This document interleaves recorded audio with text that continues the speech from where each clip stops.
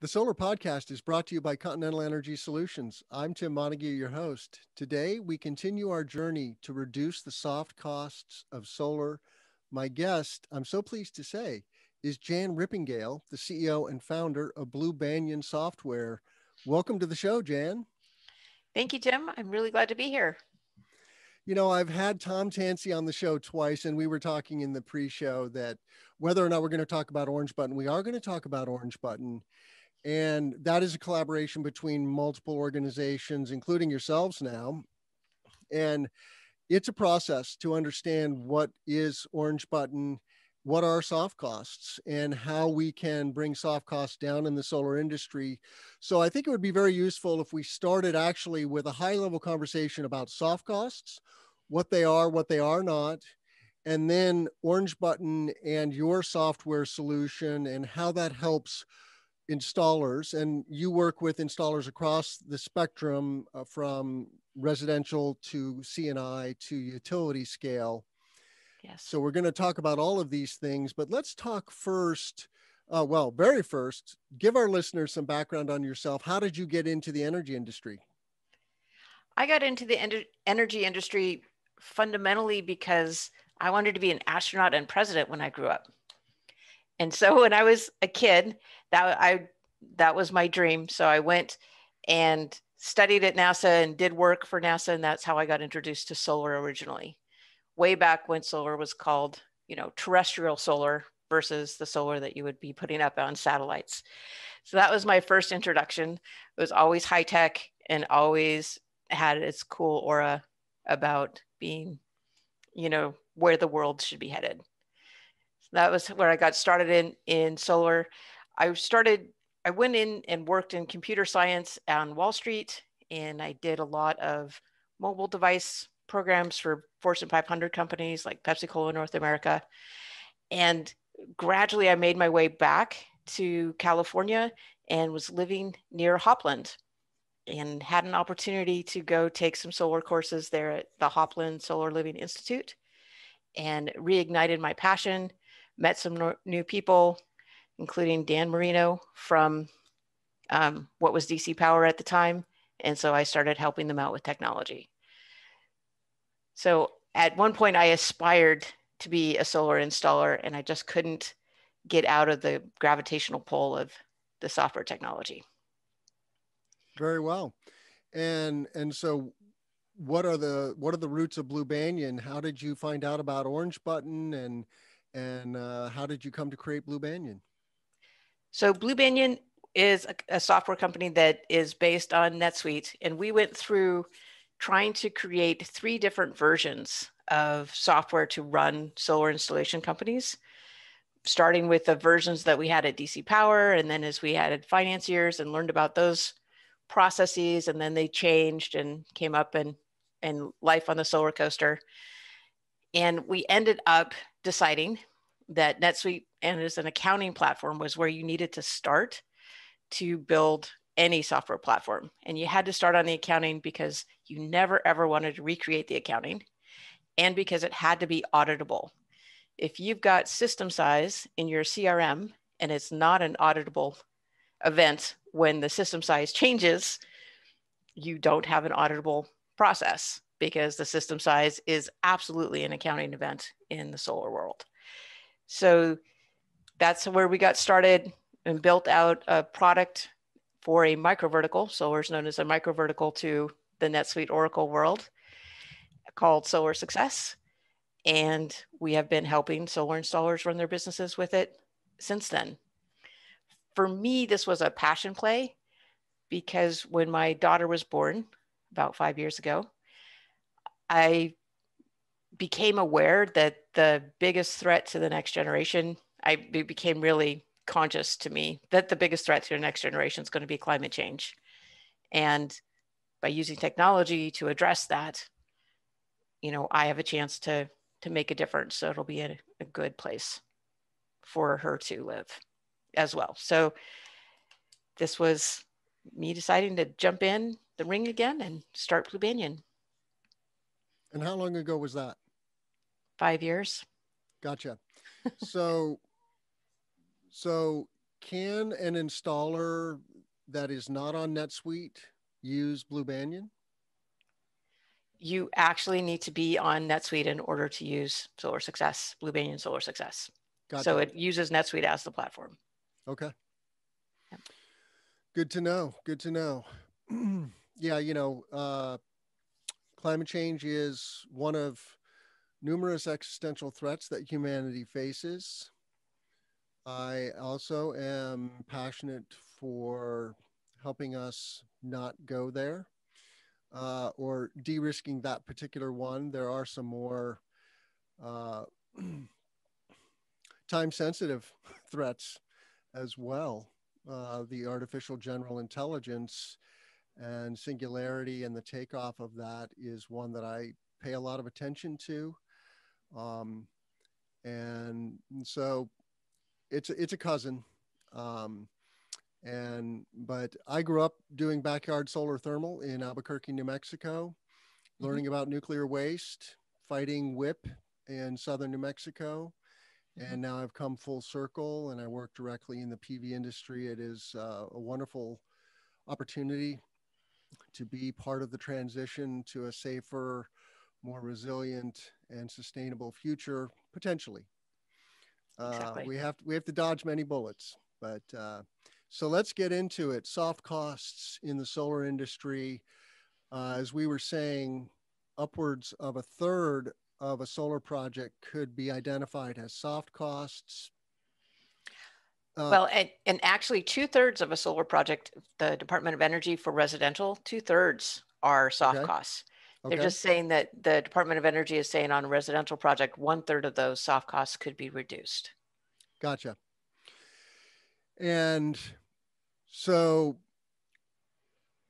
what is 1/3 of 2/3? It's actually, so the soft costs in the US would be 66% of the project. Yeah. And in Europe, they're 30% of the project. Oh. So it's that 36% of the project. Yep. That's the third that they would like to get rid of. Yeah. The Department of Energy is like, if we work together, we could actually collaborate our way and reduce this expense for everybody. But we're talking about, 22 to 25% basically of the cost of a solar project that could be reduced, according to the experts. Correct. And that's a good chunk of change, right? That's going to make solar more affordable, and it will help us lean in and accelerate the energy transition, because solar is not obtainable by all residents or business owners or municipalities or schools or whatever, right? Solar is still expensive technology. It's a major investment, and it's not a no-brainer, right? I wish I could say that it was a no-brainer. It's a no-brainer from a perspective of the sustainability and the long-term perspective on humanity. We have to clearly embrace clean energy technologies, but for the day in, day out resident, right, this is not a no-brainer. This is a major investment. It's totally doable, but it's a matter of rejiggering your priorities, right? So absolutely. What are some of the pieces, though, of soft costs as identified? So some of the soft costs are cost of the sale, cost of acquisition, so sales commissions. Some of them are permitting fees, and then errors around permitting and inspection, the time, extra truck rolls, all the stuff around how do you actually get permitting to happen. Other soft costs are less actionable, certain levels of taxes, certain basic accounting systems you need to have in place. But then there's elements of the accounting system that can be done better and can reduce soft costs. So the soft costs are the part of actually running your business, interfacing with utilities, interconnection, permitting, and actually getting paid, those sides of things. Yeah, I'm looking at your website. The solar software that you make is called SolarSuccess. So if you go to Blu Banyan, BLU Banyan, BANYAN.com, I'll put this on screen in a minute, and you have a nice little chart there. permitting and inspections, interconnection, supply chain costs, installation labor, sales and marketing, aka customer acquisition, and overhead, aka general and administration, and profit. Correct. And you can theoretically attack all of these things. And it's a question of how you do that. You know, the National Renewable Energy Laboratory and others have created Solar App, right? Which is part of this ecosystem of reducing soft costs to make permitting much more seamless for starting with residential solar, is my understanding. So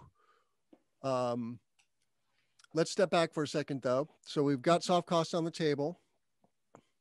We know for sure that they can be reduced, right? Because the Europeans have done it and the Australians have done it. So there's real tangible information that that there's an opportunity here, a problem to solve, so to speak. Correct. Income, Orange Button and SunSpec Alliance, which if you don't know that, just Google it, SunSpec Alliance. And I've done a couple shows with Tom Tansey, who is their executive director and chairman of the board. And now you have stepped into the fray with Blu Banyan and are leveraging Orange Button, is my understanding. What is Orange Button and how do you take Orange Button and make it tangible? So Orange Button is a taxonomy. It's basically an agreement about the terms that we're going to use when we're transferring data with an API, which is a programming interface between applications. And if we're all using the same terms to describe a site, for instance, then we're able to consistently say, here's the site and here's the energy consumption information. And here are the structures and here's the risk criteria for those structures. And then we can feed that into which AHJ that the site might be associated with and determine what kind of PV system or battery system we want to generate. So it is really an information taxonomy. And I expect that site is going to be the primary object that we will start to exchange in our APIs. And the benefit of this is that all of the SolarSuccess data is we have translated to the site object, and then we're able to interface, we're able to build that API once and then interface with multiple softwares. So we're able to interface with 17 terawatts' Bodhi software and get the referral.com software. And Solar App is going to have a JSON, an Orange Button compliant API as well using the site object. So by taking the SolarSuccess data and packaging it in the site object technically, then I'm able to pass it to any of these software vendors. They're able to digest that information and move forward. So I just have to build it once, and then everybody can use it. That is the advantage of having Orange Button and a common taxonomy. And are you suggesting, though, that Solar App is a parallel universe to Blu Banyan, or what is the relationship?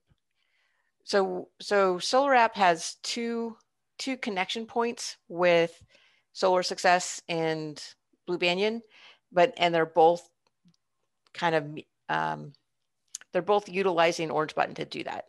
So one of the connection points between them is that both Solar App and SolarSuccess from Blu Banyan are using the AHJ registry. And the AHJ registry was put out by SunSpec, and it uniquely identifies every authority having jurisdiction, every place you're going to get your permit from in the United States. It's pulled together data from the census and from NREL about the solar permitting piece, and it's got this really fancy polygon matching. So you can send in your address, and based on the Latin long, it will tell you which AHJ applies to that address. So it's super simple functionality, but it uniquely identifies what that AHJ is. And so SolarSuccess, any client using SolarSuccess will have that AHJ identifier, And Solar App will also have that same AHJ identifier. So if we're both talking and saying, so someone is a user of SolarSuccess tells Solar App, I want to submit a permit to this AHJ, Solar App knows exactly which AHJ we're talking about because we are literally using the same identifier. Mm-hmm. But can installers use Solar App instead of Blu Banyan? So Solar App only does permitting. So the Blu Banyan SolarSuccess software has got accounting and inventory management for supply chain and field service scheduling and a whole lot more pieces. Solar App is just about submitting a permit to your AHJ. And so that step, SolarSuccess is able to submit the site object, and the Solar App API will consume it and then submit the permit. They're also going to have checklist questions about specific things that are going to come back for the designers to say they agree with.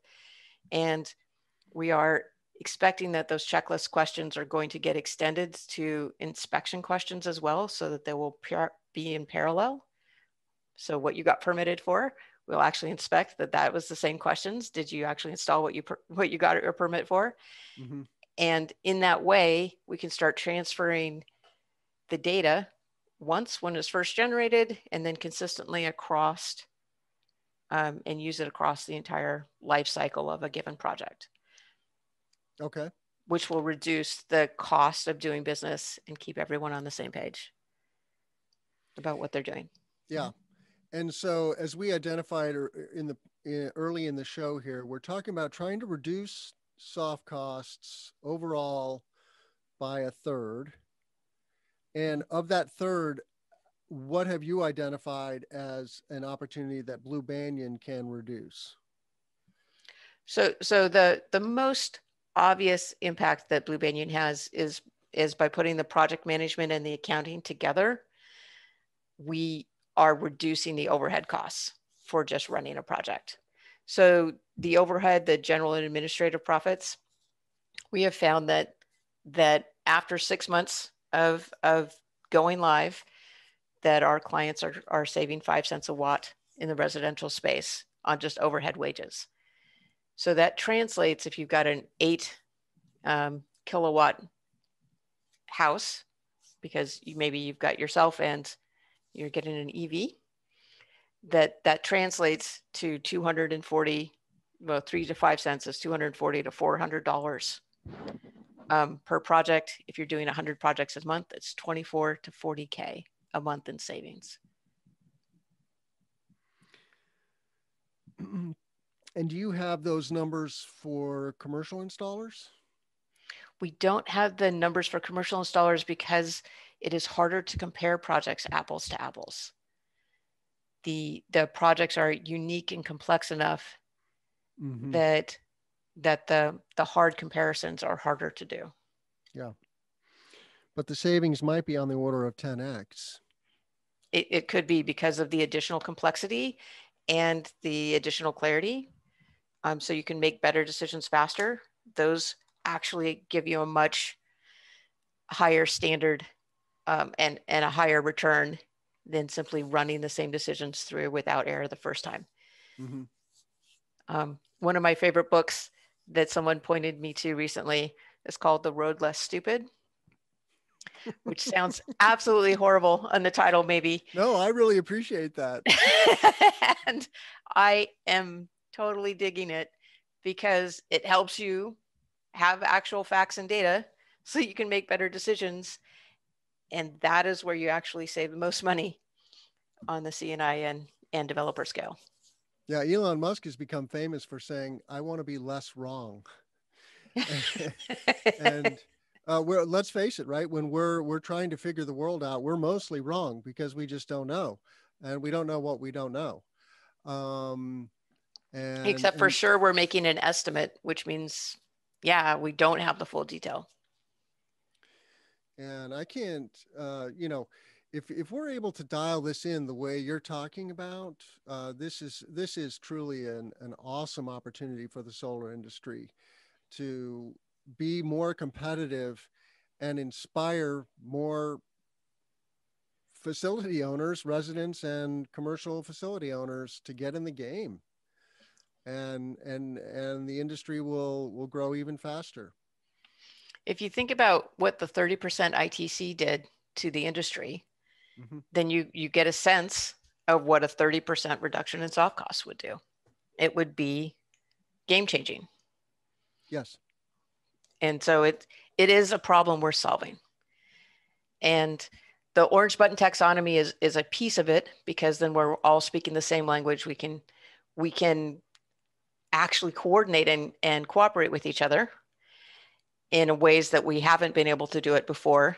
And every industry that has gone through a digitalization phase has had to have a taxonomy at the core in order to get there. So that is at the core of all this. And then if we've got these reference data sets like the AHJ registry, the product registry, we'd like to have a utility registry, then we're really starting to, if we're all actually talking about the exact same product because we've got the same product identifier, the clarity and ease of risk analysis and problem solving and statistics about failure rates over time, all of this information, grid stability becomes much more achievable, and it actually becomes natural and expected. So that is the outcome we are anticipating from this digitalization. And it is a slog to go through and do all the different work in the deceptive phase where you're just defining all the terms and getting everyone on the same page. And the results are starting to show up.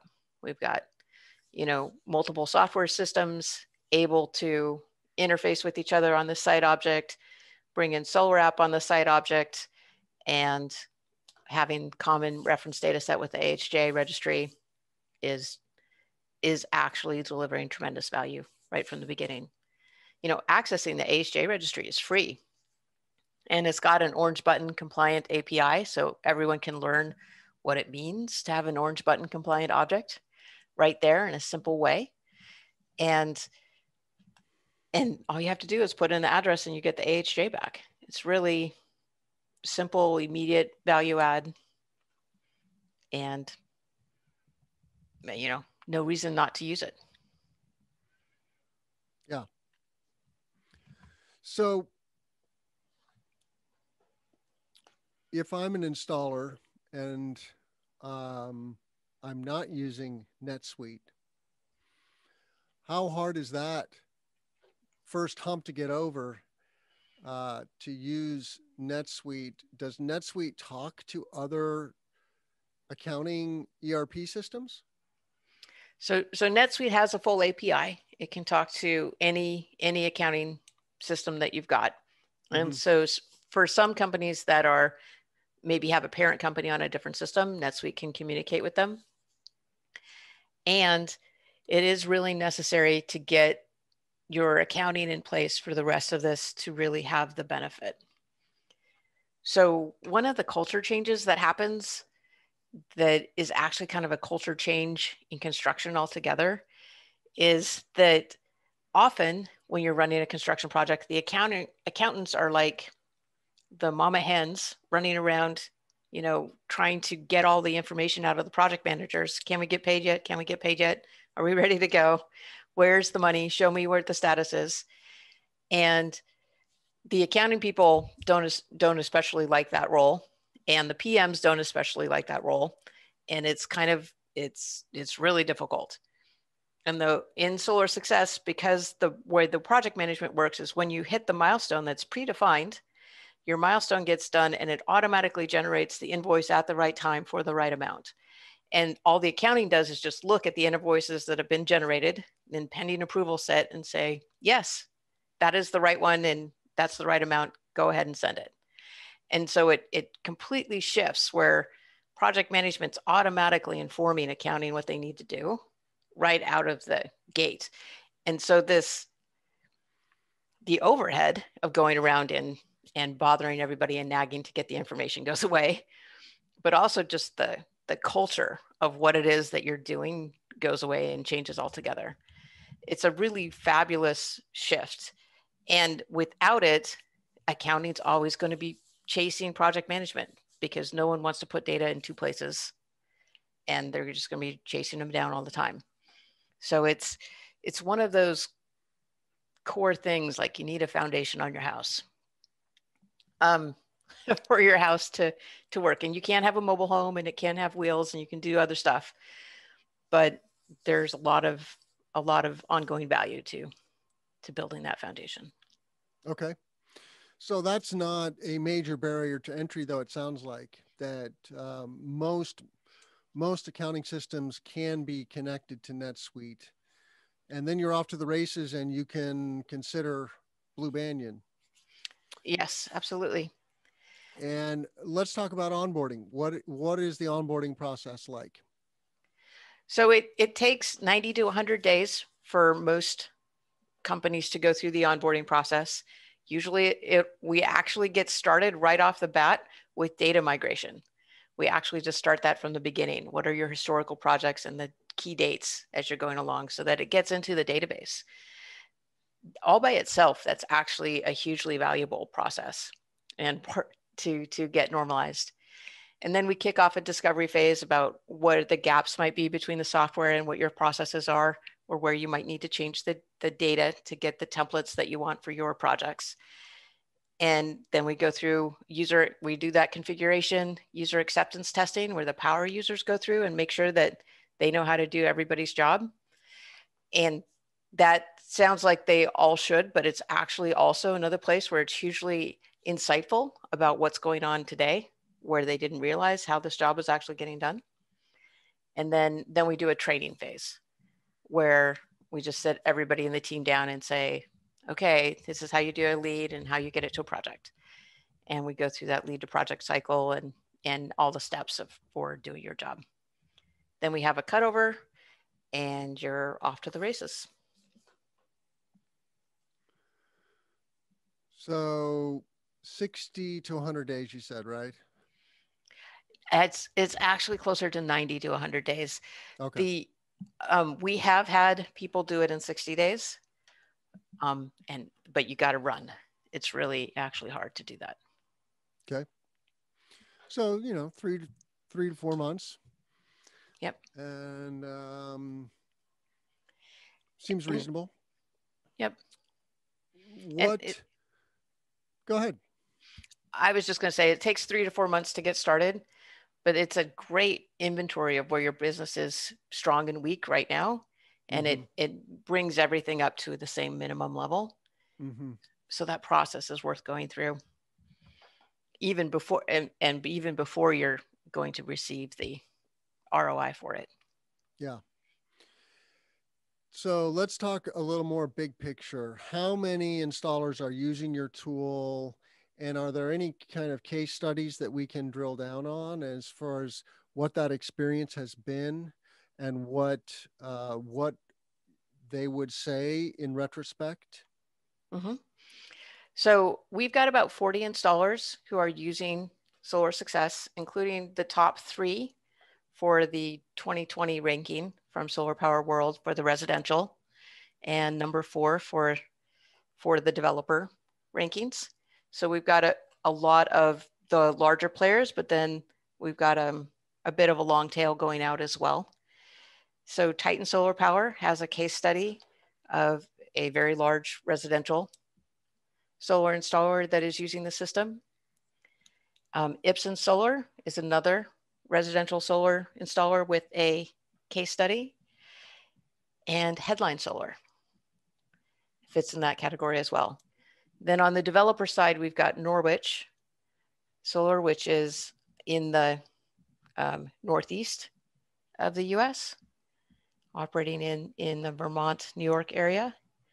And they are using it from a developer point of view, using, instead of the residential milestone-based revenue recognition, they're using what I call a flatline WIP kind of cost. So whatever your percentage of cost is, that determines what your revenue is. Costing method for what they're doing, which is more common in the C&I and utility scale processes.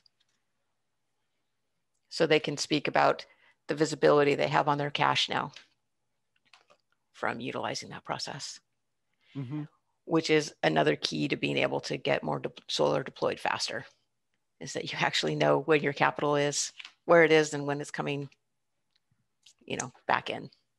Yeah. Yeah, it sounds like this is going to improve both forward-looking and backward-looking analysis and modeling. Absolutely. It's got a lot of potential to be very exciting and to address a lot of these coordination issues that the energy industry is struggling through right now. So complicated.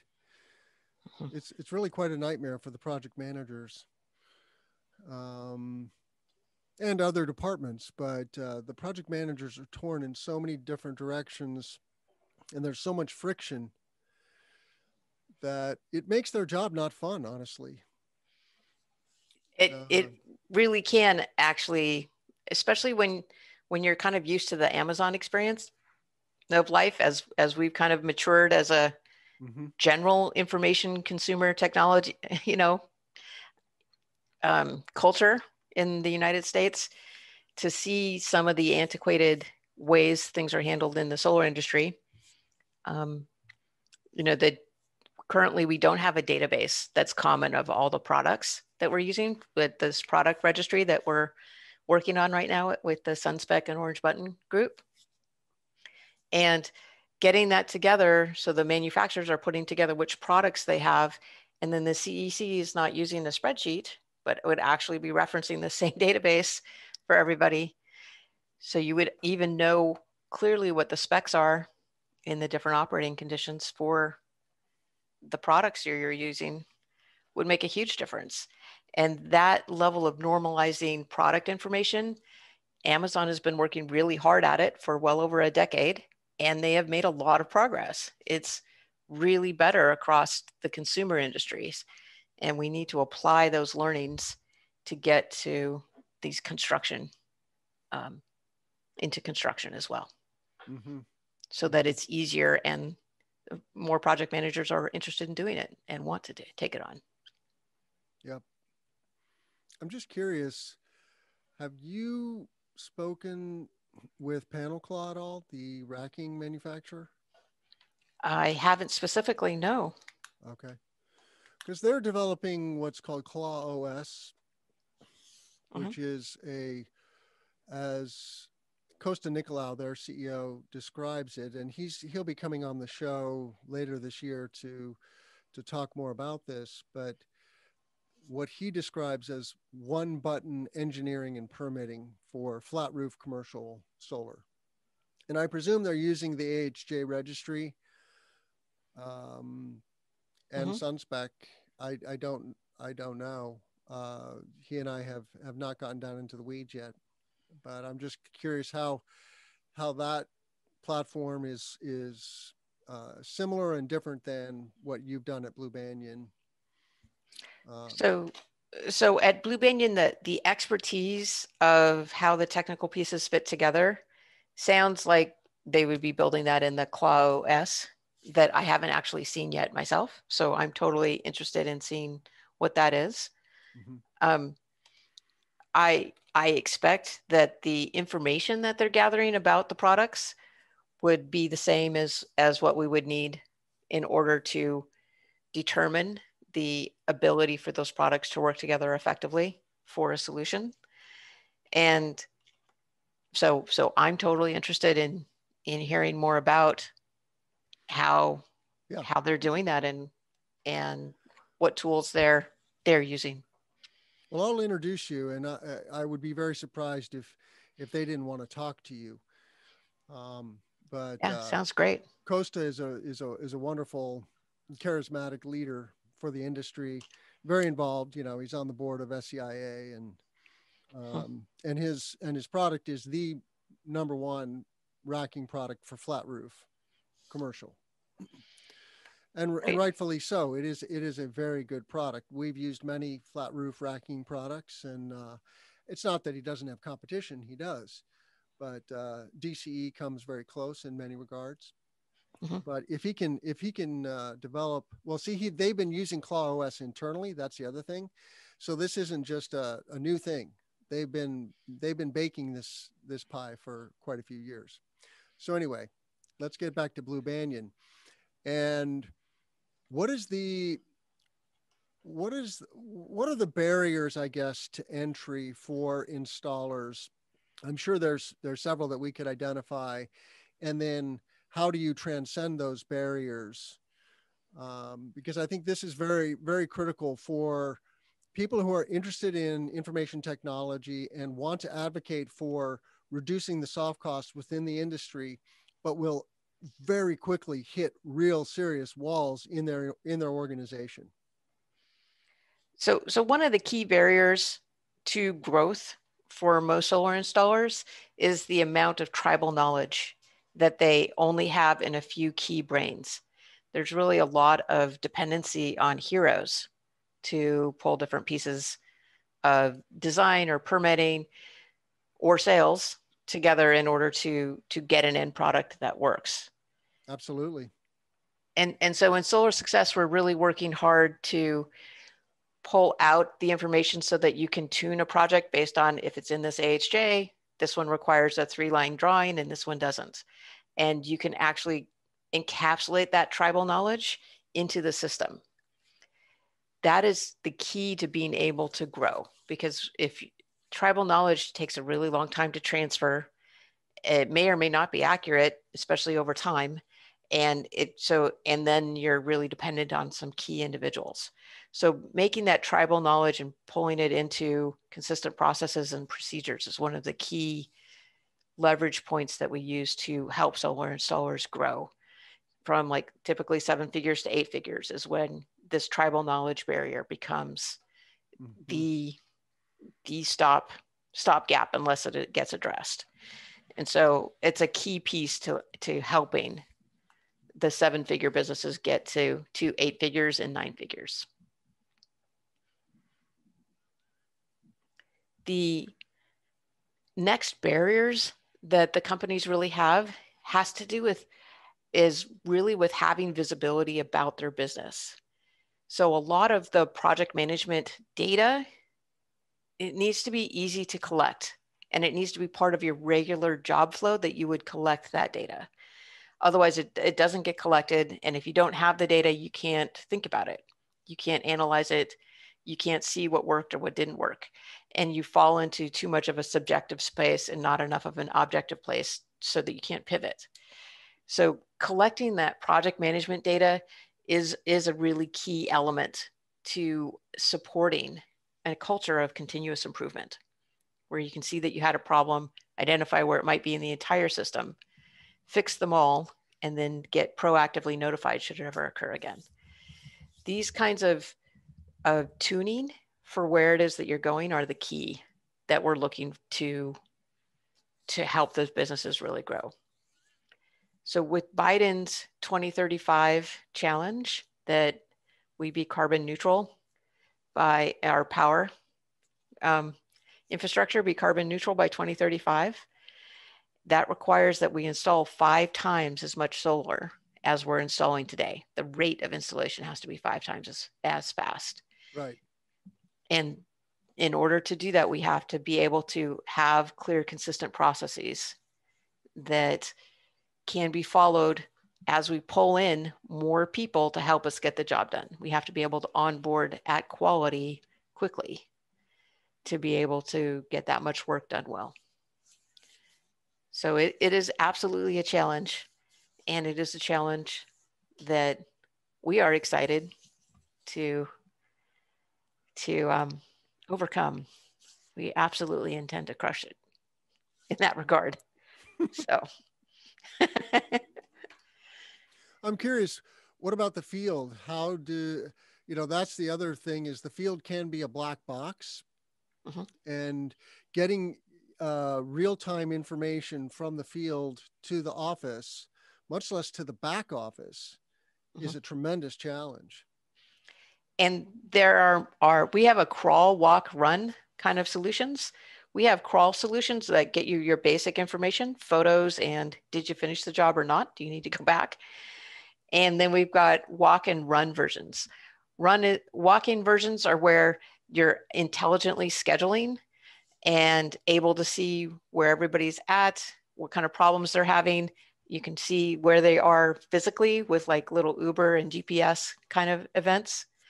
And then we've got the run version where they're able to look at your pipeline and optimize, with the potentially scary AI, where it is that people should go to maximize their productivity. That you can do a service call on the way back because this is the second half of a job, so it shouldn't take all day. Those kinds of optimizations can happen when you really know the skills of the employees and you have all of the data and parameters necessary, the weather, in order to make the right choices there. Mm-hmm. So crew composition, what equipment you have in the field, what's been delivered to the site so far, what hasn't been delivered. There's a lot of moving parts to a commercial solar project, or what I've now started calling distributed utility scale, community solar, which is a very fast growing industry. Yep. I want to circle back to barriers and then we'll wrap up here. We're almost out of time, but my initial question about barriers is more about, culture and the willingness to try new tools. There's so many gotchas when companies try new, let's say, accounting softwares, for example, right? There's a good, bad, and ugly experience. And so managers become averse to trying new things because the integration last time was so painful, or the tool that they've been forced to use is so not user friendly. But what are some of the barriers that people can expect, or some resistance that they get? Let's say I want to go to my company and say, hey, have you checked out Blu Banyan? Because this is gonna transform our business and make us more profitable and get us more business. It's going to be a game changer. And they roll their eyes. So we do absolutely encounter people who fundamentally, even after seeing the stats about what can happen, don't believe that they can do it. And some of the barriers on the technology, we have actually defined them well. And we've got a defined process for this is how you go through and the steps that your company is going to go through. So we know that our process works. We still, however, always need to engage the people in how they're doing that. So we're increasing the training programs and the visibility that we get there. So we did have an experience recently where we got all thumbs up from the managers saying that everything worked the way they'd expected to. And then 3 days before go live, they're like, wait, this isn't the way I wasn't expecting that I had to do this step first. And we said, what do you mean? It's been this way the whole time. And then we found out that they hadn't logged in yet, even though they were willing to give us the thumbs up 10 days before then. So we're adding a lot of checks in on actually getting people to participate. And we're trying to make it fun, right? So some of our training programs, we've got prizes for who gets to the end result first and what they notice if they put in all the data correctly. So what is the system size that came out in your case? Working things like that if they're good at math, they could figure it out themselves, but that just make it a little bit more fun to get engaged and to try it out. Because there is a fair barrier, and we've had a lot of software. You've got to harmonize the software so you're on the same basis, so that you can have that single source of a single source of truth, or the experience of a single source of truth. And that is literally what the digitization is about. That is why Orange Button and that taxonomy is helpful, because if we have the same terms and we're literally defining them the same way, with the same units, with the same level of precision, then we're going to get those better outcomes. And it has been a process, and people have gone through a variety of different history and have PTSD. And we're just pulling them through with the like, there really is gold on the other side of this. It's worth the trouble. Let's try it again. And some people, they'll just take more social proof before they see that. Other people, they're going to have that first mover advantage. So we're likely going to see the entire scale on adoption of the early adopters till it becomes mainstream, and then we will still have late adopters after that phase. Well, maybe you can connect me with Norwich. I would love to do an interview with Norwich and see what their experience has been. And before we tell our listeners how they can reach you, I'm going to make a couple of quick announcements. The Solar Podcast lives evergreen content here at cesnrg.com/podcast. Thought leaders like Andy Klump with Clean Energy Associates, Tom Tansey, as we've mentioned, reducing soft costs. He and I have had 2 interviews, one focused on Orange Button. Bernadette Del Chiaro, fighting the good fight there in California and pushing back on some horrible restrictions trying to be put on net metering. If you don't have net metering in your state, you don't have a good solar industry, guaranteed. And then tools and technology like Yada Energy and Omid Badkube, the CEO and founder of Yada, doing rooftop storage solutions. Other great topics here: grid interactive buildings, intelligent project siting tools with Pivot. So many good topics. So check us out. Please give us a thumbs up, subscribe to the channel, share it with your friends. We need thousands and thousands of more people to come into the industry. And so this podcast is a beacon of information for experts young and old, professionals new and established. So please tell your friends. And I want to thank Jan Rippingale from Blu Banyan. This has been really eye-opening, Jan. And I really look forward to learning more about your tool and hopefully bringing some live feedback from your customers to my audience. How can our listeners reach you? The easiest way to reach us is actually through blubanyan.com, as my last name is hard to spell. There's a contact us site on blubanyan.com, and you can just reach out and we will get in touch with you as quickly as we possibly can. Very good. Well, again, thank you so much, Jan. This is wonderful. And I look forward to seeing Blu Banyan blossom. And let's grow solar and storage.